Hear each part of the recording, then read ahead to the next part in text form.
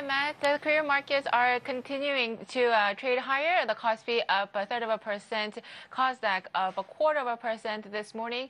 Taking a look at Cheil Industries, which opened up today up 100%. It is now trading up 107%, 101% at 107,000 won. So after the IPO today, we are seeing continued gains for the holdings company of Samsung Group, the third biggest IPO ever in Korea.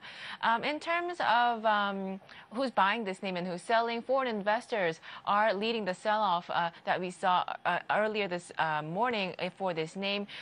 It was down about 3% about 30 minutes ago. Institutional investors, though, are buying up the stock, so we are seeing it back up 102% from the 53,000 won IPO price.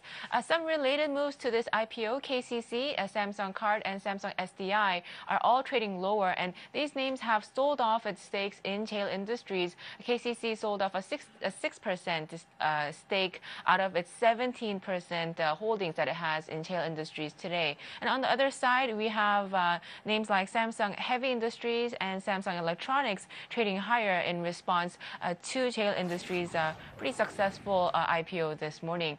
Also, in terms of the sectors, we are seeing quite a bit of weakness in the airline names. They are down 1% as a sector, especially Asiana, Korean Airlines, both trading lower today on the back of a rebound in oil prices. Asiana trading down more than 5%. Korean Airlines about to 5%. Korean Airlines down about 3%, with investigations continuing on in the chairman's daughter, Cho Hyuna, today as well. So check on the Korean markets about an hour into trade. Bernie, back to you.